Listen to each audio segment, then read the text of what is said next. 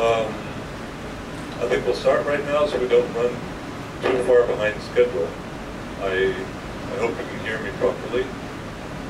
So, I just wanted to present briefly what I've been doing with students, 7th grade students, in where I work. I didn't print out my notes, so I'm going to kind of hopefully follow the script I have on the present. Now, this is a 7th grade Wikimedia project, which means that the students I work with on Wikimedia articles, are in 7th grade in Geneva. Meaning they're 11 or 12 years old. The numbering system for the grades is roughly the same worldwide. The Geneva just changed their numbering system because the 7th grade became 9th grade. Because they started mandatory schooling 2 years earlier, so the first 2 years of preschool became the 1st and 2nd grade. So worldwide, you have the 1st grade, primary school is 6 years old, and in Geneva it's already the 3rd grade. It's just the way it is. And most of my students are French speakers. The school I teach in is called the Collège de Colombière. Actually, do you hear me all right like this? I feel more comfortable without the loudspeaker. Is that okay? Keep the loudspeaker. That's no problem. Okay. So, Collège de Colombière. A college is in Old French.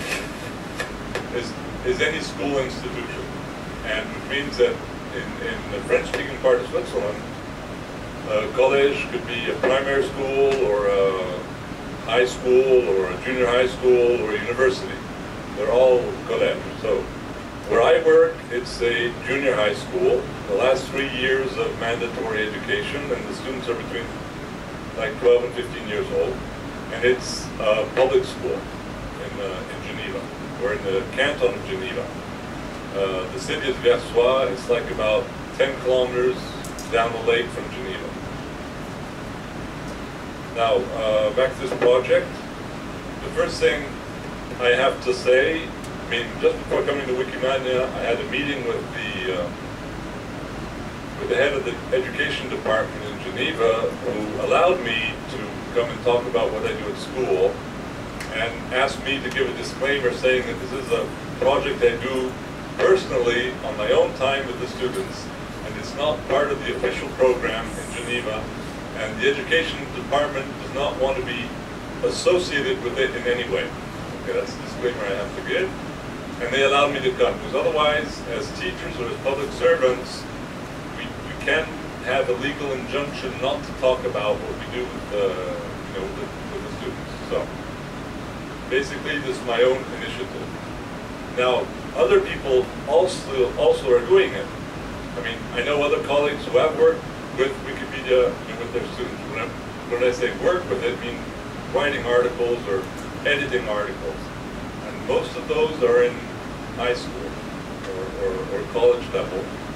There has been some teacher training related to Wikipedia editing, meaning I do teacher training for Wikipedia editing. I train teachers to work with their students with Wikipedia. But I know there have been other sessions run by other people who also do teacher training in that area.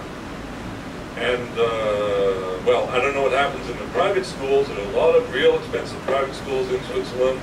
A lot of them use computers a lot, and maybe or maybe not, they also work with Wikipedia.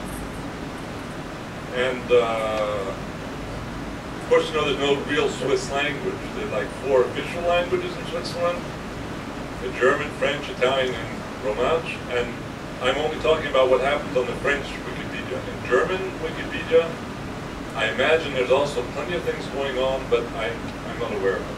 Or in Italian.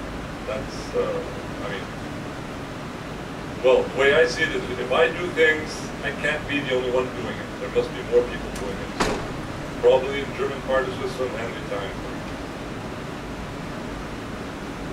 Now back to the project that I do with the students. It's really related to helping them understand how the encyclopedia works and helping them understand how to use it, and also a little bit, encourage them to contribute, but it's really mostly got to do with using the encyclopedia in the school or understanding the encyclopedia.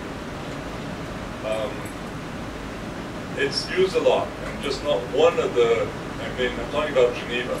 It's not just one of the encyclopedias or Wikipedia. Geneva is very, very international. I don't know if you've already been there to Geneva. It's a very small city. It's like, actually, the official number is 190,000 inhabitants, okay? And there's roughly, in the student population and the schools, there's like 100 or 120 different nationalities, and a lot of different languages are spoken because we have a lot of diplomatic personnel and international corporations, and the children of the employees, they go to the public school. So the languages that are spoken, there are like plenty of them, like French, German, English, Italian, Spanish, Portuguese, Croatian, Serbian, and so on. Arabic, and there's a lot of different languages spoken, and the students will do their lessons in French, but when they get back home, they communicate with other languages. And also they look at Wikipedia in other languages. And what's interesting, actually, this is just a comment, a lot of the students, they use Wikipedia in their own language, they use Wikipedia in French, but they didn't know how to go between the languages. You know, the interwiki links, there are very few users actually know how that works. I don't know what your experience is, but that's with the students. A lot of them thought that they were totally different Wikipedias. They would go to the French one and they would close the browser and open it up again in Dutch, or close it again and open it up in French. And they didn't understand they could switch between the languages. But that's something for the development team to work on. It's not our problem. Now, what I teach is an introductory course in computer science. And as part of this introductory course in computer science, I teach them how to use Wikipedia or the internet. It started out with the internet, actually. And the way I include it in what I have to officially do with the students to fit the curriculum is when working on Wikipedia, we're touching all sorts of different parts or elements of the curriculum, like using a word processor, using the keyboard, the mouse, and things like that, and how to do references or citations or things like that when you produce words with the computer. And there's the different copyright issues and plagiarism, and there's how to research information on the web, and how to really use search engines, and of course understanding Wikipedia. But all that is part of the official curriculum, and I just edit articles on Wikipedia to cover those parts of it, which is why I can do it, and which is why the education department does not want me to say it's the official way to do it. So that's... Now, I've always worked with the students on understanding the web. I mean, but apart from the fact that the web started in Geneva, just like a few kilometers from where I work, which is where the CERN is, I've always used it, and the computers we have in school have always been connected to the web ever since the beginning of the 1990s. You know? So I've been teaching this introductory course in computer science since 1987. I've been a internet user since the beginning of the 80s, and I was building computers before I went on the internet because, well, it's expensive to go on the internet, so I had to wait until I was in college and university where the connection was free. It's a lot easier that way. Anyway, I've been teaching this in school since '87. In the 1990s, home computers became more popular. They weren't very popular, they're just more popular with our students. And when we were teaching computer science at schools, it was still heavily based on teaching using Logo language. I don't know how many of you are familiar with Logo language. Yeah. And basically, that's very useful in schools and stuff, but it's not very used at home by the kids. But they didn't have computers at home anyway. They just used it in school, and we use the computers to do other things. It's not even so much using the computers. What was interesting, though, and even up to very recent years, is that the curriculum, or the way to teach computer science to students, has not changed since when I started in 1987. And, well, I personally believe things have changed. But the way we are supposed to teach them has not changed. Because in education, you know what it's like. It's very traditional, very hard to change things. Once they start in a certain way, you just can't change it, okay? So I do a lot of things using the web. I do a lot of things using, but they're not, it's kind of like on the gray zone. It's on the curriculum, not on the curriculum. Most teachers just teach your kids how to write, how to spell, how to write letters, how to put a 2-centimeter margin, how to put a frame around a picture, or a 3-centimeter frame, or, you know, that kind of very, well, I don't know. I don't find it very interesting. So, when I started out in the 90s, well, no, middle of the 90s, I would say, the students started using the web an awful lot because they had to write reports and things like that, so they would just sit at the computer and they would print out whole websites, you know, dozens of pages, just print and print and print, and use that to write their reports. And they tended to have absolutely no critical view of what they found on the internet, meaning they found anything, they would print it out, and they would think it was truth, because it was on the internet, and, you know, people put it there. So the only people who can put it there are people who are in positions of power. So everything you see is true, and that's a strong belief. And so I'm not saying I was debunking, but I was trying to get them used to being critical, and that's how I did it. I had them create web pages, that way they're critical of what's on the internet. And after a while, beginning of the year 2000, I stopped, and then in 2004 or 5, I forget the dates exactly, I started using Wikipedia instead, because the students use Wikipedia a lot for reference material. And I started having the same problem, meaning, I said I had the problem because I'm also in charge of the computer labs at school. And when the students print out hundreds of pages of text, I'm the guy who has to get the paper, and I'm the guy who has to change the toner in the printer, and, you know, so it's a problem for me. Anyway, they also need to know how to use Wikipedia. And the way to do it, the way for them to understand how Wikipedia works, the best way is for them to start writing 1 or 2 articles or editing. Even if they don't do much, they edit a little bit and they find out how it works. Because in spite of it all, that is now the primary source of information for students. I think worldwide is Wikipedia as a primary source of information. And the way I did, I simply, started by trying to adapt the procedures I was using for creating web pages with the students. Like the websites, I started creating websites with my students in 95 about, 96, and I thought, well, maybe with Wikipedia it works the same way. So we would choose a subject for the whole class. Every student would do a little bit of the subject that we chose, and then we'd put it all together and change the article. And what happened, it wasn't very successful. And the students thought it was a bit boring in the end because it didn't work the same way as with web pages. So then I changed a little bit, and I tried a more individual approach. I mean, I kept the same login for the whole class, and I said, okay, well, now everybody chooses a different subject, and we'll just edit using the same login. And that was also not very, or it was less successful, because, well, for one, it goes against Wikipedia recommendations, which is a single login for a single user. When the whole class was working on a single subject, we could pretend we were just one user. That was okay. But when we started having different subjects all with the same login, it didn't work very well for the recommendations, and it was very difficult for me to keep track of the individual progress of the different students. So I tried that for a year or two, and I gave that approach up.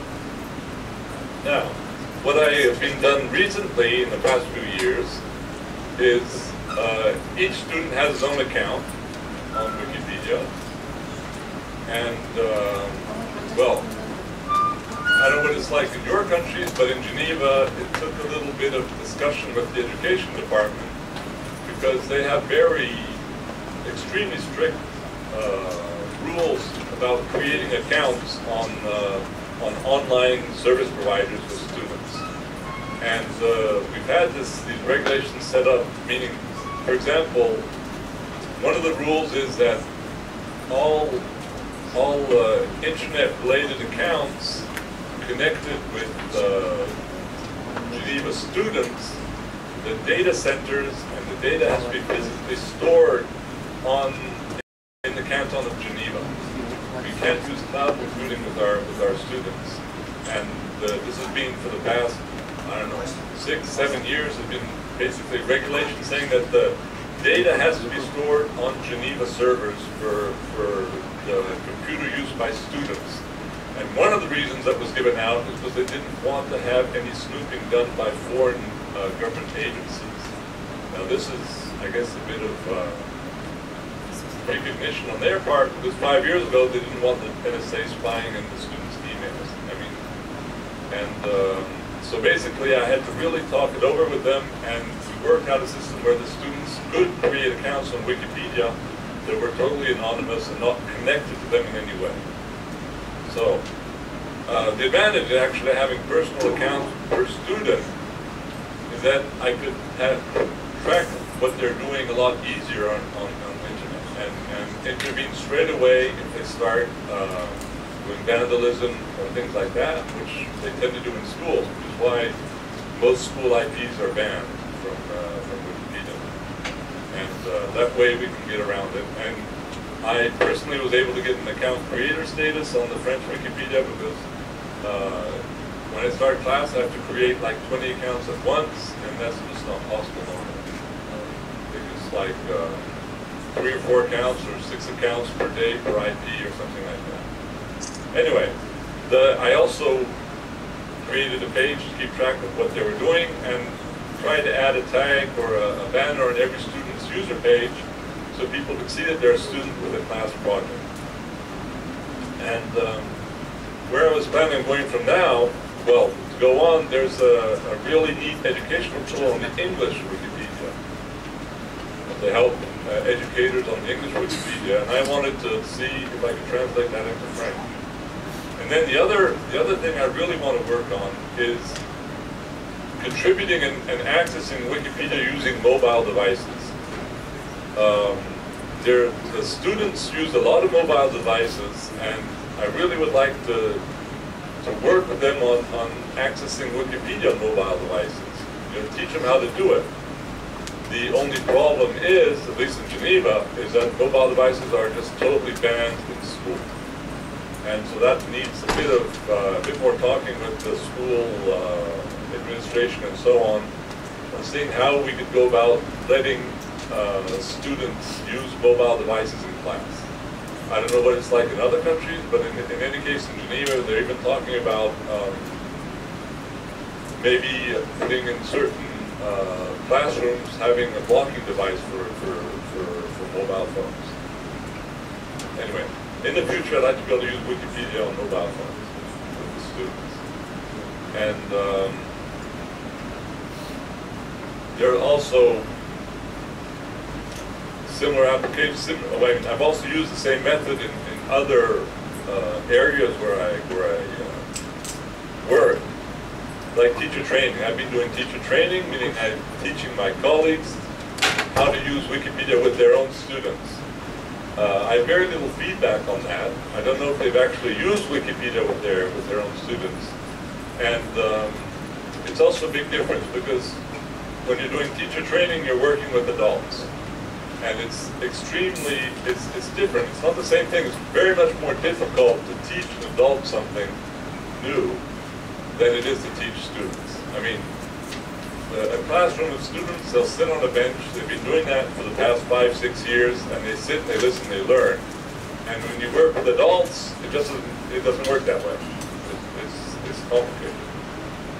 And I also started another typically school-related project, which is Latin Wikipedia, which I looked into. They call it Wikipedia. It's Latin, Wikipedia in Latin. And Latin is taught in the junior high school in Geneva. And I gave it a little try this year with a few colleagues and had very positive feedback, both from the teachers and from the students, because for once they were doing something fun and exciting in Latin. It wasn't just translating old text. I found it very, very exciting. So I'm going to try it again next year on a much larger scale. And I don't know if you see, there's a little tiny data doc right here. I talked about it in Milano and asked if I could get any funding for my Latin project, and the answer I got was definitely no. 5 minutes left? Okay. The Wikimedia Foundation will not support Latin at all. There. And this Asaf's answer was something more or less be over my dead body, or I don't know what he said. Anyway, I still want to try Latin Wikipedia like that, and we'll see if it works. Now, back to the project. We have 5 minutes. I'll try to speak faster. The lesson plan I use, the way I do it, the way I've been doing it recently is I start by, the angle I use is searching information on the web. So I give out some kind of information or something that was in the news or something like that, and ask the students to research it or to find out what it's about. And they go and they search on search engines. A lot of them actually find their information on YouTube, so they go look at videos on YouTube, and then we compare the results in class, the way we do it. And then we discuss the credibility of the websites that they found. And it turns out that they always think that Wikipedia is the most credible website. It's not the first one they go to. They first go to YouTube, but then after they say that you get better results on Wikipedia. So after we look about how to use Wikipedia, how to use the different menus, the search button, the internal links, and the different things like that, and basically how to use, if you're just a user, how to use the encyclopedia. Then we get on to editing. So each student chooses a subject, they each create a username and everything, and then I have certain guidelines for the subject, but I tell them that it's something that they know, something they're used to, and they shouldn't take a very popular subject, because if you take something that's very popular, the article is already like 5 pages or 10 pages long, and there's nothing the students can add. So it should be something relatively short, where they can add information. And if they want to really create an article that doesn't exist, well, then we look into the notability guidelines, which are more or less severe depending on which Wikipedia you're working with. Okay? Then afterwards, they locate references for the information on the web, and then they start writing the article using their own words, making a draft. Okay? Because that actually takes a lot of time, because using a word, learning how to use a word processor, learning how to use the editor in Wikipedia, it's not very difficult. It takes a couple of minutes, it takes 10 minutes, for the students to understand 10 minutes.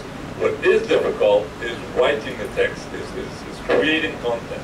And that's what takes time with this project. And there's a lot of proofreading, because I work with 12-year-old students. Sometimes they don't write very well, sometimes a lot of mistakes. So we do a lot of proofreading. And the students, they have a draft in their own personal space on Wikipedia. And I also help them find related articles, and I help them with Wikify the article, like with links and so on. And once the article is more or less ready, or once I've spent my allotted time, like 3 weeks, we then publish the article. And I help them fill in the categories and do the interwikis, which is now a lot easier thanks to Wikidata. Because before, we had to spend a bit of time finding the equivalent articles on different language Wikipedias. Now with the Wikidata, it's a lot easier. I just put a link to the English article, and then it fills in by itself. And then we check back in a week or two. I say it in a week or two because we have a computer. The course is once a week. So, we do something 1 week, and a week later we check to see if it's still there, and a week after if it's still there. Now, how do students relate to the project? like I said before, Wikipedia is not as cool as other websites. They prefer looking at YouTube or other things like that, or Twitter, or now Facebook. Facebook is still allowed in schools, it's not banned. But they think Wikipedia is definitely more serious. And once they finish their article, they're quite proud of what they did on Wikipedia, and they like to show it to other people. There's some issues that I have to be very wary of, as teacher in charge of this project, is that the students, as contributors, they're like 12, 13 years old. They're very definitely minors, so I have to watch out for them. Meaning, they should put absolutely no personal identification on Wikipedia. If they want to come out of the closet or tell people who they are for real, they can do that once they're 18. That's their problem. And like I said, which is a cartoon I got, is on the internet, nobody knows you're a dog. We have 1 minute left. That's great. And then one thing I try to enforce is all discussions should take place on the talk pages. If they want to talk to each other, not on Twitter or Facebook or other things. And then the content, well, like I said, it takes a lot of work on my part to help them so that their work is not rejected like right after 3 seconds. And that takes time. And I also do not work with pictures. I work only with text, because the copyright issues surrounding pictures are just too complicated to go into with students. So I don't even try. Unless if they took pictures with their own camera, I ask them to bring their camera or their smartphone to the computer lab, and we download it from the camera or from the smartphone. That way we know it's they who took the picture. And that's okay, but otherwise there's no pictures. I think I'm more or less over. These are other similar programs that I've been doing along the same line. Smith College, that's with college level students. I've been tutoring, teacher training. I've been able to negotiate access to my teacher training for the WHO staff in Geneva who want to work with Wikipedia. So they can always sign up for my courses. And Latin Wikipedia, of course. Other Wikipedias exist, at least in the French language, specifically for children. There's one called Wikimini or Wikidia, but I don't work with those because my students feel that it's not real encyclopedia, it's not the real Wikipedia. Okay, so any questions? We have like 5 seconds left. Yes. And I have one request, which I repeat, because most of you didn't hear it. I left a lot of Swiss chocolate here, which you can have. If you would please keep the little papers and throw them away, unless you collect them, then you can iron them flat and put them in your stamp book. But I mean, don't throw them on the ground, please. Okay. Well, actually, there's not much time for questions. But yeah, whoever wants. If there's any speaker, yes, please. Yes. Hi. I didn't catch the first one.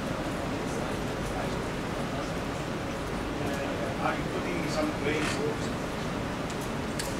You grading? You grade? Oh yes, grading.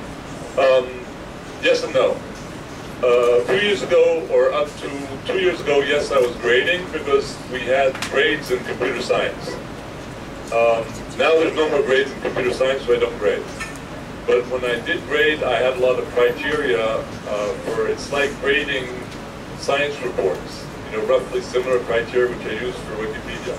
Because the actual successful creation of an article stub or a modification was only part of the grade. The part of the grade, or the important part of the grade was if they followed the proper procedures, they had the proper references, and so on and so forth. And creation of the article was part of it, but not the total.